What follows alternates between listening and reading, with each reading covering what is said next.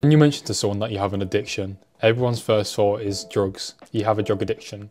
But no, my addiction for me was video games.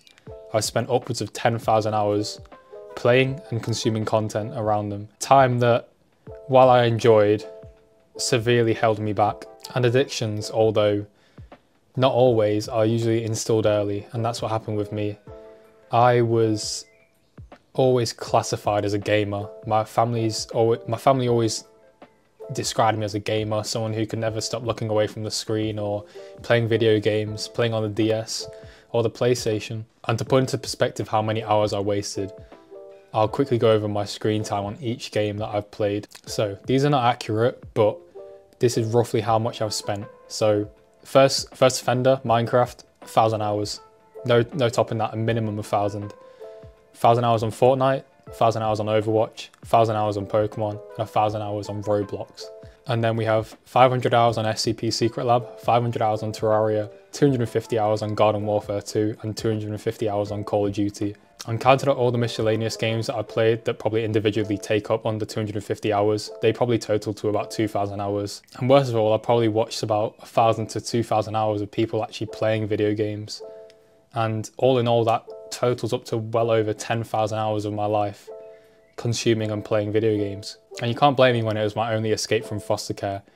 I felt like I had no friends, I was constantly isolated, so the best way to enjoy my life was to not socialize with the people around me because I didn't feel like they cared enough about me, but instead I turned to video games as my source of creativity. Being able to socialize with people online rather than in real life was a lot more appealing to my Asperger's brain, as video games let me control what I wanted to do. They were predictable and they allowed me to level up in the virtual world instead of the real world and face the harsh reality of where my life was heading. All in all, video games heavily stunted my development, and I'm going to help you identify if you also have a video game addiction and the steps that I follow to try and quit. So first of all, let's identify, do you have a video game addiction? Realistically, the term addiction is something that describes an activity that you partake in that you cannot function without. In other words, you're heavily dependent on it to get through day-to-day life. And that was the case for me. When I got back from school after being bullied all day, I'd just hop on Fortnite, hop on a game with my online friends and just forget about it, because I didn't need to socialize with them then. I was safe, I was comfortable, I was in my own home, and I could be powerful in the virtual world. I didn't have to stand up to my bullies in the real world when I could be powerful in Fortnite. I could be level 100 on Fortnite. So if video games are a form of an escape for you that you can't live without, then most likely it is an addiction. If you can't go maybe say a week without playing video games, then chances are you probably have an addiction to video games. Because video games aren't inherently a bad thing, it's just that with all things it needs to be done in moderation, and how much you play doesn't necessarily determine the addiction, it's whether you rely on it for your source of happiness. Like, you could be the most successful person ever and play 4 hours of video games a day. Or on the other hand, you could be a very unsuccessful person, play it for one hour a day, and that is your escape, that is your hit, and that is what is an addiction is. In other words, any waking free time that you get is spent on video games. So we've established that time is not the main factor in a video game addiction. So what is? So the time you spend playing video games doesn't necessarily correlate to being addicted to them. However, if you are addicted to video games in a way that it's your main source of happiness, then most likely the time will also grow exponentially too. So now we've worked out that time is not the enemy. When should you actually play video games? Personally, I view video games as any other source of entertainment. It's not really productive as maybe playing an instrument, going on a walk, hitting a workout is. It's a form of entertainment such as watching a TV show or watching a movie, and it should be placed into that category. It's not productive as many of people want to view it as. They realistically are a waste of time if you're not really having much gain from them. You can have fun from them, but if you're not really gaining much about yourself, you're not able to spend time with friends playing it, then in my opinion, it's kind of a waste of time if you're not gaining anything from the video game. So putting them into the entertainment category, I realistically think that you should, once you've done all the tasks you need to do for the day, productive tasks, that's when you can introduce an entertainment block at the end of your tasks as a reward.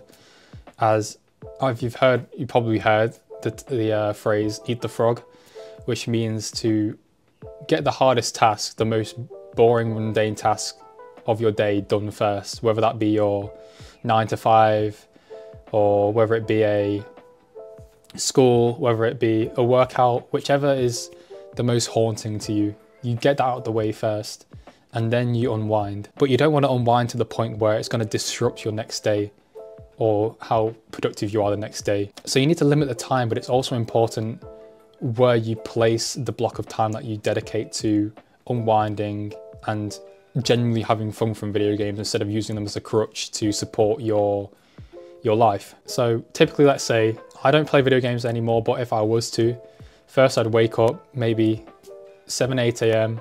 I'd get my workout done. I'd get all my meals in. I'd go to university. I'd record a video. I'd hang out with friends maybe. And then maybe once I got back, it was about 8 p.m. I'd play video games for maybe an hour till 9 p.m. Then get ready for bed, sleep for 10 p.m. Then that way it's not going to affect my next day. I'm not staying up all day, all night, and I'm not having that dopamine and that serotonin hit so early in the day where it's going to disrupt the things that are actually going to propel me forward in life. And because video games were a source of socialization for me, you've got to realize that it's better to play video games with real people that you know. Yes, it's nice to play with online friends, but I personally believe that if you can play with real people that you interact with on a daily basis, that's a good way to strengthen connections. And playing alone is, I guess I say, less productive to playing in a group of friends that you know. Like you'll find that the less you play video games, the more people will want to play video games with you. Because if you're that guy that's constantly online playing video games, and you join a Xbox party or whatever, or a Discord call, you're kind of like, you don't get greeted. Like when I quit playing video games for ages, and I remember last year OG Fortnite came back, and all my friends were messaging me to come on and play it, and I was kind of like, oh, I don't know if I should.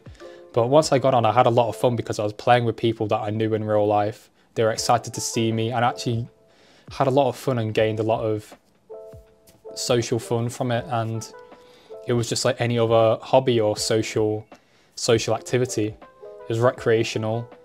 I left it to the end of the day, and it was fun, and I didn't depend on it. But naturally, like me, you probably will find that once you take up more responsibility, it'll be harder to actually fit video games into your schedule, and you want to prioritize other things, whether that's becoming better in a certain productive hobby, or maybe you want to do content creation like I'm doing, which I prioritize highly over actual video games. You'll want to prioritize a skill, learning a high value skill that can actually just move you forward in life instead of holding you back. So personally, I just lost interest for video games. I haven't played video games for, like, I could probably say about 3 months. My Steam account, it's got 0 hours on it. Epic Games account, I've uninstalled every single game on my system, and I have no motivation or urge or itch to play video games. And if I was to in the future, it would purely be with friends or in short bursts alone if I was waiting to do something. So I suggest that instead of trying to actively quit video games, you just put them lower down in your priority list, and you make sure you realize that it's a form of entertainment at the end of the day. It's not a part of your life.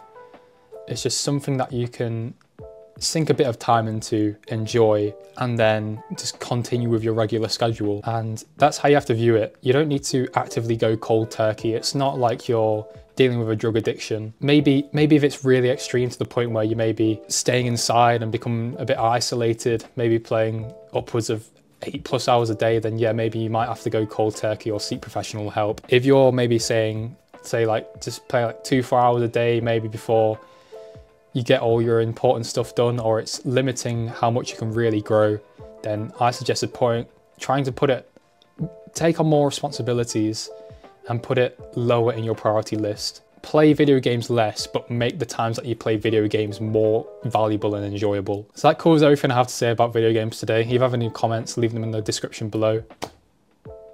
Comment section below. Apologies, my brain's not in it today, but yeah, thank you for watching and hopefully this video helped you. Stay curious.